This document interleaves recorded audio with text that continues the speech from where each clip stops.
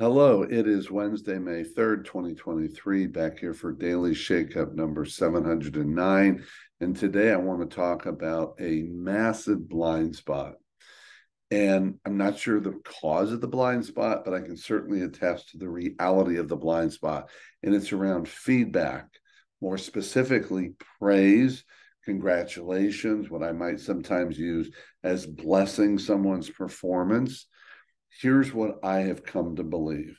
Now, there's tons of science and data that says that people need 3 times as much positive reinforcement as they do, let's call it constructive criticism or that kind of improvement feedback in order to really feel valued.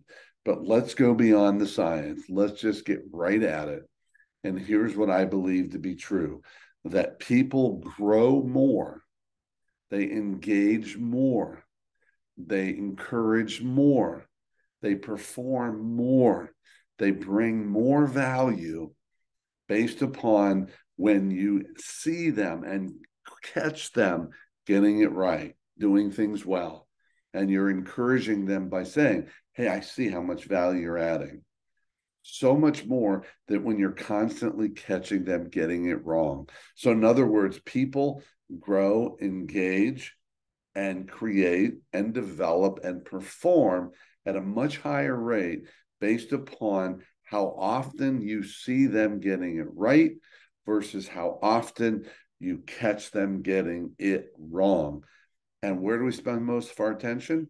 On catching people getting it wrong. First of all, it's natural, it's human. We're built that way. That's how our minds are trained.